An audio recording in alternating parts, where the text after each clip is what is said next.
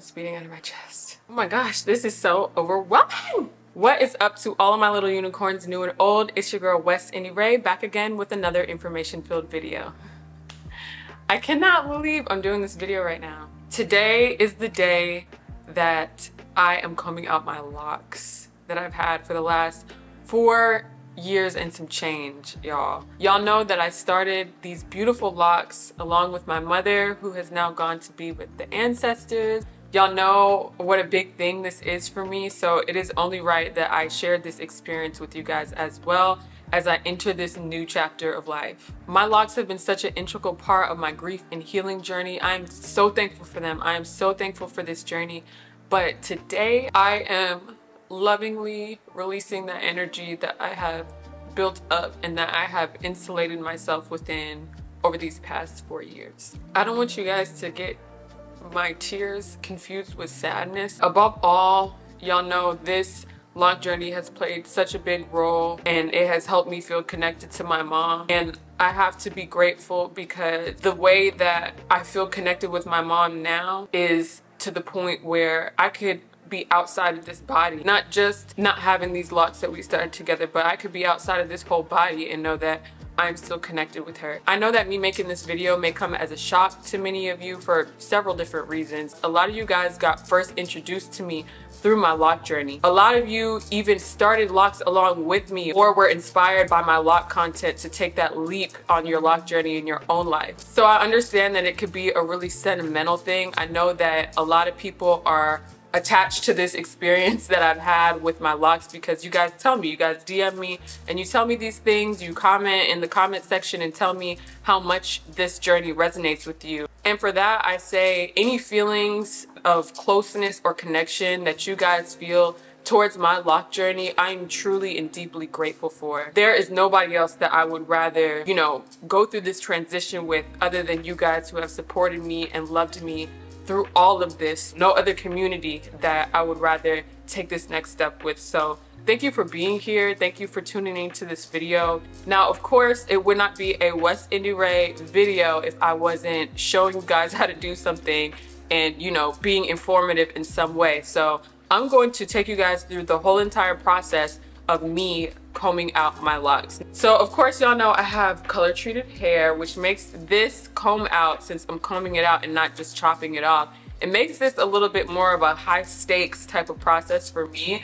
because whenever you do a chemical process to your hair, you are getting some damage. No matter how gentle you are with your hair, no matter how good you are at coloring it, it is stripping your hair and that causes damage. I've been color treating my hair since before I even started locks. So for that reason, I'm going with a color safe conditioner. I'm using the Wella Professional's Ultimate Repair Conditioner for this lock comb out. This conditioner is color safe, which is first and foremost on my list because like I said, I have color treated hair. It also helps visibly strengthen, smooth, and repair the hair. And it has a really beautiful thick consistency, which I think will give me a lot of slip as I comb out my locks. I've been using the Wella brand for years. If you have seen any of my past hair color videos, whether that be before I had locks or even the ones where I do have locks, you'll see that I talk about that T14 toner all the time. It is what I use to gently get my hair to this perfect honey blonde that has become my signature. So I'm really grateful and appreciative that they sent me over these conditioners as well as sponsored this video. Yeah, I really trust this brand when it comes to anything color related. And I don't really want to play games with my hair, you know, when it comes to something that's delicate. So we will be sticking with what we know today, and we are going to be going with the Wella Ultimate Repair Conditioner. During this whole comb out process, I'm also going to use their Ultimate Repair Miracle Hair Rescue Treatment.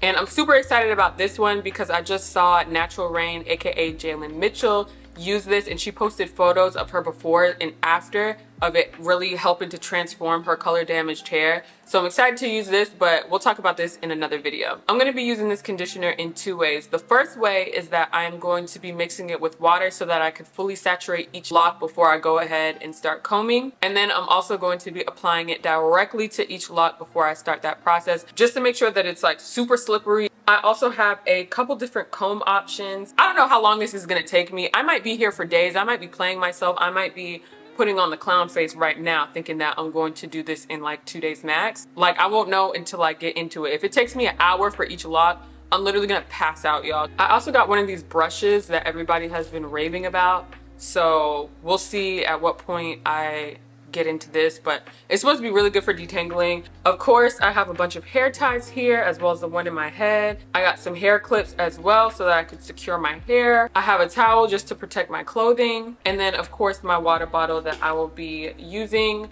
to mix the Wella conditioner in. Can't believe I'm doing this right now. So the first thing that I'm going to do is section off my hair, but first I just want to appreciate.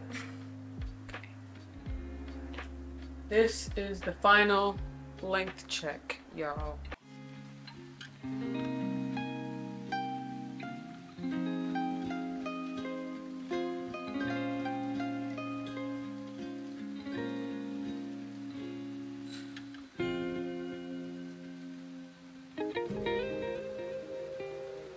So this is the size that we are working with for our first section. Now I'm going to throw this other towel across my shoulder. I'm going to start on this lock. For years, even when I was doing like little twists and stuff, I would always start back right here. So this is likely the first lock that I ever created in my head. It will also be the first to come out. Thank you. First step, completely saturate. Apply a little bit more for a little razzle dazzle. Here we go. Okay, I'm gonna start at the very end. My heart is pounding. It's given this is gonna take a long time. Let's try this one, because this one has that the little gap right here. And I think maybe this will help me not have to switch over to the rat tail side so much. I think I like the one with the smaller bristles a little better. And y'all, when I tell you I have no expectations of how my hair is going to look, because like I said, I really love my locks. I think that this is the best look. The blonde locks is by far the best hairstyle that I've ever had. I feel like it compliments me the most. I'm not doing this because I don't like my locks anymore. And I think that's also another reason why it felt so overwhelming to me. I'm doing this because I feel guided to do it. I cannot believe I'm still messing around with the bottom of this lock. Oh Lord, what did I get myself into? This is taking forever. It took one girl on TikTok 9 weeks. Yeah, I've been doing this for 20 minutes, so I'm just gonna continue and then I'm gonna come back because my camera gonna die. I don't got time. Okay, so this is how much has been combed out now. I will say that the further I go up, I do favor this thicker type of comb. I asked my husband how he feels about me taking my locks out, and he said, girl, you can get the Lapita and still be fine. I said, period. Let's see if this brush works. OMG. OMG. Wow, I can't believe it. And this is how far it comes. One lock down, 116 to go. We're gonna make it do what it do. Time for the next one. Y'all, it's been a heck of a day. It is now past midnight. I started doing this at around 11 something in the morning. And this right here, this little section, this is all I have completed. Now, before you ask if I went all the way through or if I took breaks, I literally only took breaks to eat. I played myself. I thought this was gonna take 2 days and I played myself. I have no regrets. I'm still feeling good, momentum, everything, you know, but it's getting tough. I have a headache. There's a crick in my neck. I have the most wrinkly fingers, especially on this hand. Also, not to say that your ending should be in mind in the beginning, but if you're one of those people who's doing it for style purposes or something like that, and you know for a fact it's only for a time you're gonna comb them out, don't make them itty bitty, because those itty bitty ones are the hardest to come out. I haven't broken any combs yet, but I've bent both. Y'all, this is crazy. It's probably going to take me a full week to do this. I'm gonna wake up early tomorrow and get started early and just be at it all day, and I'll come back and I'll update y'all and see how far that gets me. But this is not for the week. Okay, today is day 3. Day 2, I got this much done. Just this little section back here. But thankfully, my sister is here today to help me, and we'll see how much we get done with 2 of us on the head instead of just 1. Cause y'all, it's a lot, it's a lot. Okay, so this is the results of day 3. So these are the results of day 3. And honestly, the only reason why I have so much done is because my sister came to help me. So I did a little bit yesterday, but honestly, she did most of it. And what I could say at this point is that my hair feels really thick, it feels really full, it feels really soft as well. I do feel like it does need a deep condition, but I think this conditioner is helping smooth it out and make it really soft during this process. Like, it doesn't feel rough or crispy or anything like that. So yeah, we'll see what happens today. Okay, so I think yesterday was day 4. Y'all, I'm so sick and tired of doing this. So I didn't really get much done yesterday. I mostly did some like over in this area, like a row here, but I didn't really get much done at all. Today, I'm trying to split this section in 2 and maybe do this half and then that half. And then over the weekend, my husband said that he is going to help me and we are going to tackle the front. But I feel like the front, I'm just praying that the front will be a lot easier than the back. Y'all, the back was giving me a run for my money. I know this crown about to give me a run for my money. Plus, the perimeter is super hard to comb out because that's the part that gets the most friction. So hopefully the part of my hair that has the least amount of friction will be the easiest to comb out, y'all. I'm just praying. I need this. I need this. So yeah, today's day 5 and we're gonna see how much we get done. Hopefully as much of this little top section as possible, but at the very least, I'm just trying to get half of it. Yesterday was day 5. This is the update. I got most of that section done. I got this done. I had 4 more left to do from this section, but I was tired, so I just went to sleep. But this is how much I have left today. My focus is gonna be this section right here, and then we'll tackle the sides and the top. Yeah, so that's where we're at today. Day 6. We did finish that section right there. Feeling confident. All we gotta do is finish this area and then we're done. It was actually really great because Mr. WestIndieRay, he really helped me a lot. Like, we were getting things done in half the time. So what I found is like the star method for us, if you have somebody who can help you, kind of like go back and forth. So he was new, so he hadn't done it before. So I knew I was gonna finish the first one before he finished his. So we started at the same time. I finished mine and then I took his over. After that, he would start the next one. And then by the time I was done with that one, I would take his next one over. And we were getting through it so quickly, you guys, it was crazy. So we're gonna do that today, and then whatever I don't finish today, hopefully I can finish tomorrow. It's gonna be a lot easier because I have help. So if you can get help, 10 out of 10, I would go with that. Plan your lock comb out around when you can have help. We're just getting rougher and rougher. Like, I know y'all. This is in my mom's pajamas and I wear them for comfort, okay? But good news is we accomplished our goal yesterday. So we're literally almost done. I just have this one section left. Yesterday I worked my husband to the bone. He was like, my fingertips hurt, my thumb hurts, because when you actually like go through the lock with this little pointy thing is really tearing up your thumb. I'm just gonna do this kind of solo dolo until my husband gets up, and then he's gonna help me some more. And then hopefully with his help tonight and with the work that I do today, I can just finish it up tomorrow if need be. We've reached the light at the end of the tunnel. Yesterday we got so much done. Mr. WestIndieRay helped me after he got off work. So now I literally have 5 locks left on my head. And I am not gonna hesitate. I'm gonna go comb these out right now. So, home stretch, y'all. It has been an extremely long 9 days, which I think is pretty interesting because 9 is my number. You guys know 9 is my number. I always wear this 9 necklace. I have a 9 tattooed on me, and the symbolism behind this 9 tattoo is because my life path number is 9 and my mom's reduces to 6, so it's like we'll cross in every lifetime, right? The fact that I completed this on the 9th day is just very, very special to me. And you guys can't see it right now, but it's pouring down rain. And for those of you who don't know, my mom always comes to me in rain. I always say that. You guys will get even more context on how symbolic this rain thing is for me. But it's just so beautiful that it's happening right now. Let me show you guys, actually. It's like,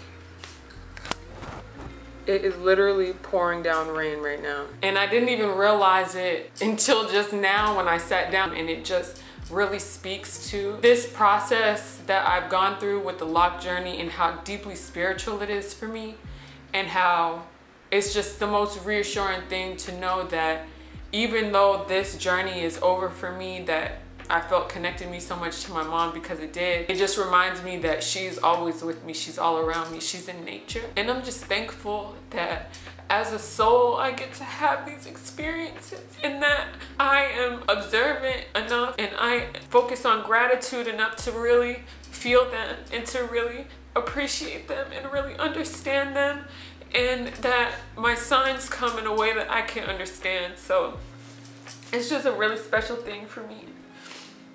And I'm really glad that I was able to take you guys on this journey with me, so that not only can you, learn how to do your hair and retwist and do things at home and feel empowered that you can take care of yourself in the way that you deserve to be taken care of, but also, in a way to show you that the universe can speak to you, like God can speak to you, your loved ones can speak to you in a way that you understand.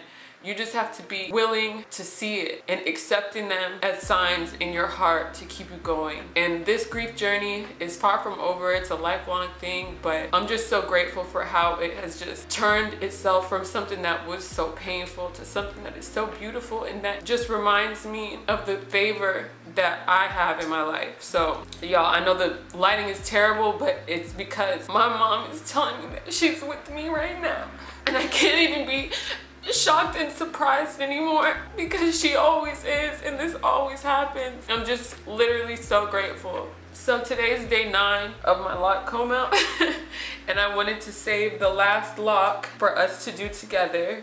It's one in the front, and I also wanted to share with you how much hair I've actually shed in the process, as well as tell you guys my little tip that I started today. Y'all know I kind of broke skin on my thumb. So what I ended up doing was I ended up putting a band-aid on my thumb, and then I took a cleaning glove that you use to wash dishes and stuff, and I just cut the thumb off of it. Like how you do a thimble or something when you sew. I just cut the thumb off of it, so I put it over, so now I can actually comb out my hair without worrying about it poking into that, because obviously when you use the same method over and over again, it's gonna poke in the same place, and it was excruciating. Once again, I have this spray bottle that I have the Wella Ultimate Repair Conditioner in. Get this nice and saturated, and then just to add a little bit more slip, I'm just taking a little bit more of that and just putting it on there. This comb I really liked because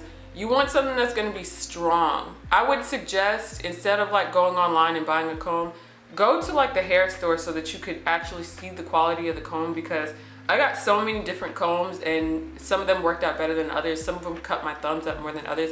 This one did not cut my thumb up at all because it's more rounded at the edges. So I just start, you could either start with the end or with the top. I know some people use the end all the way up, but y'all, I don't know. With my hair, I just could not do it. I'm not gonna lie, at first it was taking me like 45 minutes per loc to complete, which was crazy, but I ended up cutting that time down significantly. It is just pouring down outside. It's nice to leave room for magic. Like, I'm experiencing magic right now. I'm experiencing like a spiritual thing that is within and also beyond me. I can't wait to show y'all how much hair is in this bag.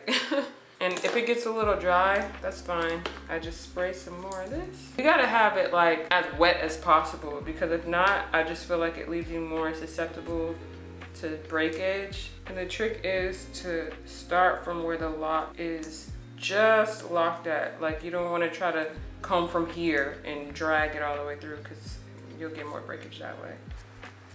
It's almost done. I can't believe it. And then I comb from the bottom all the way to the top until I get a clean pass. And just like that, I no longer have locks. They're all gone. I'm gonna show you guys how much hair is in this bag.